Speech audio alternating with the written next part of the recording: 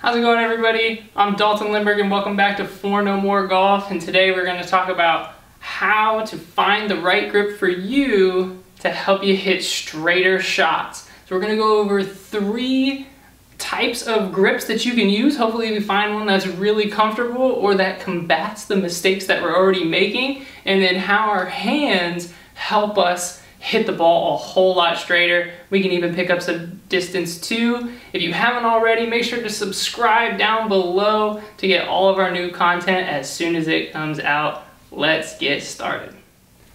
To get started, all you're gonna need is 2 golf tees and your golf club, something that we can work with to find the 3 different types of grips. So we're gonna go over the weak grip, a neutral grip, and then a strong grip, and as we go we'll talk about what the tendencies of those grips will be. So we're going to start with the weak grip, and what we're going to do with these tees is place them kind of right between the thumb and index finger, okay, to kind of give us an indication of where our thumbs and hands are relative to the grip on the golf club. So when we get ourselves set up, a weak grip is when the tees are going to be on the left side of the golf club. So our left hand for our right-handed player is going to be a little bit more underneath the grip, and the right hand might be a little bit more on top. So we can see how those tees kind of shade to that side instead of straight down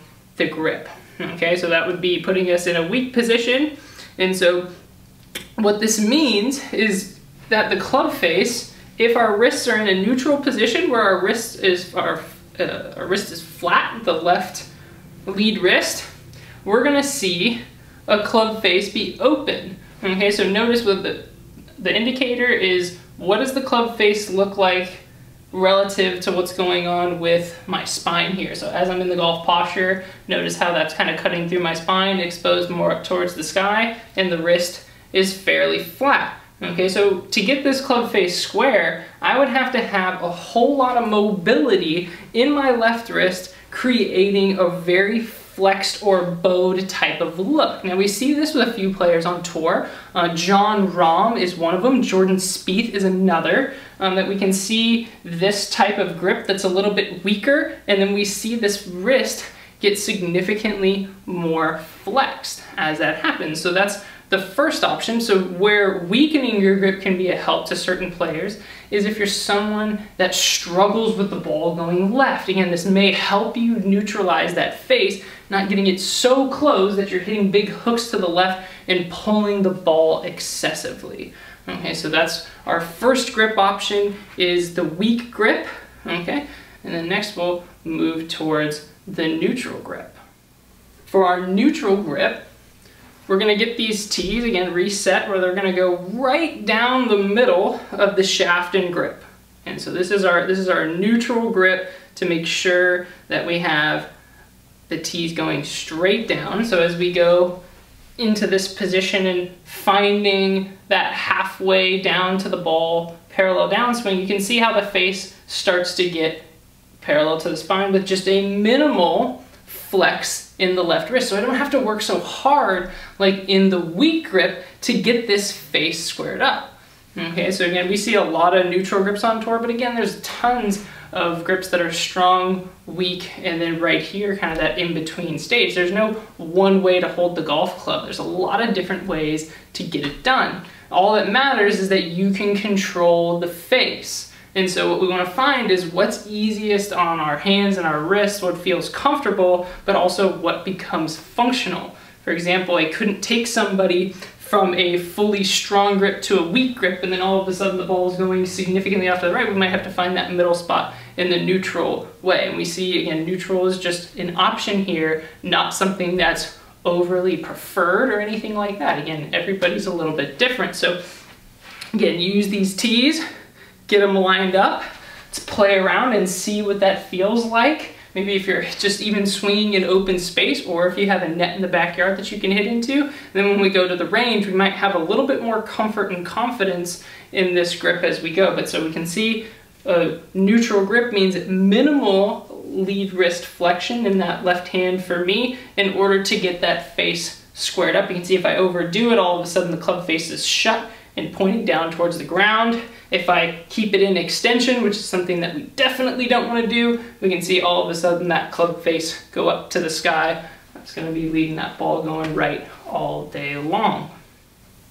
For our final grip option to take a look at, we are going to look at the strong grip. Now, this is something that myself as an instructor and a lot of instructors go to use because so many people struggle with hitting the ball to the right. So for example, my philosophy of how I start is I start with seeing how you can move your wrists and also what's comfortable, what kind of mobility do you have there to manipulate the face? Can we find a consistent motor pattern there? And then sometimes, whether I have somebody who has less flexible wrists or more, I find a pattern that their hands move, and then we can basically set the grip into the right spot and find that same level of success. Again, there's not just one way to do it. We can find some options to get this club face squared up so that you can become way more accurate all the way throughout your bag, from your wedges to your irons, and especially off the tee too. So let's take a look at that strong grip. So the strong grip is going to get everything onto the right side of the club as I'm looking down at it. Notice how we get the tees over there. So that's going to be the left hand more on top, right hand a little bit more underneath the club, and we can see how everything shades off to the right, just like that. Okay. And so again, these tees just give a great indicator of where things are. Are you strong, neutral, or weak? And again, this one can feel very comfortable for a lot of people because you just feel like you have a better hold on the club. You might feel like you have to manipulate more, but you actually don't need to. So as we start to come down in our little simulation, notice how my wrist is almost flat. And there we go. We have a club face that's very square. Now, where this can be tricky is if I go into any lead wrist flexion, now the club face may get too shut and I'm struggling hitting the ball to the left.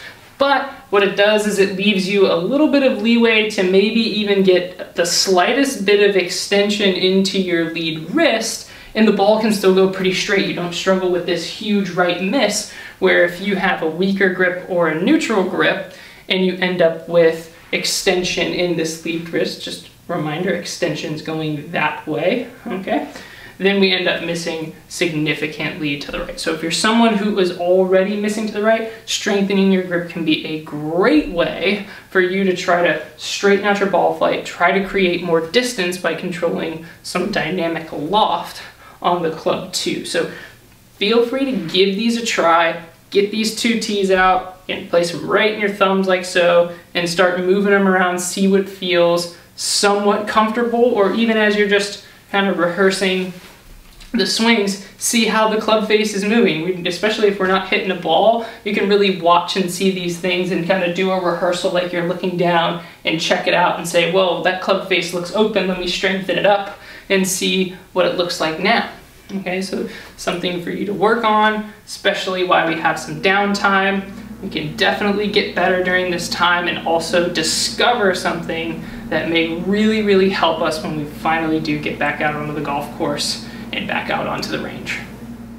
Thank you all for tuning into this video. I hope you enjoyed it. I'm glad that I gave you something to work on, see how you like it. Please hit us up in the comment section down below to let us know how you like this video, what you want to see next, and what grip you think might work well for you. If you have questions about your golf swing and you're hoping to get some answers, then please comment or reach out to us directly through fornomorgolf.com. If you're interested in online lessons, we have those too, and it's really just $1 a day. You can send up, you can send as many swing videos as you like. We'll take a look, get you that analysis that you need to continue getting better and owning your golf ball.